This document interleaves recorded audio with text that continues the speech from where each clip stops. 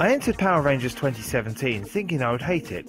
Being that the first film I ever saw in a cinema was the original Power Rangers movie, I was fearing the worst in yet another remake in the film world, but I left pleasantly surprised.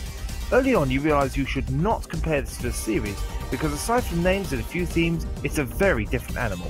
There's enough nostalgia for fans like me, and enough changes to warrant the remake. The action is crisp and the story is well paced. Rita is both intimidating and creepy. Full credit to Elizabeth Banks for pulling it off.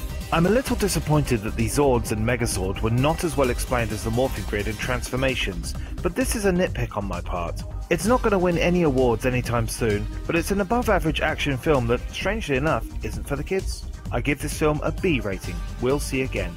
Oh, and I wonder how much Krispy Kreme paid for their very heavy product placement.